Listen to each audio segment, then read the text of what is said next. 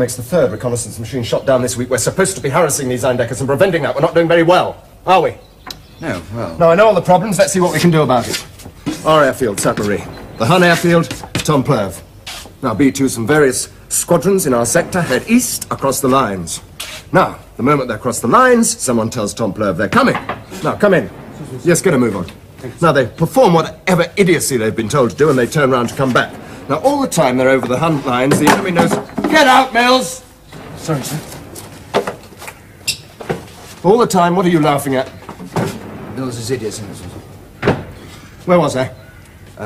All the time they're over here, the Hun knows roughly where they are. Now, with the aid of rough calculations on the back of an envelope, they can work out when these aeroplanes will be ready for the 2 Hun monoplanes at Tom Pleuve. Now, we haven't got enough fuel to escort them all the way and fight.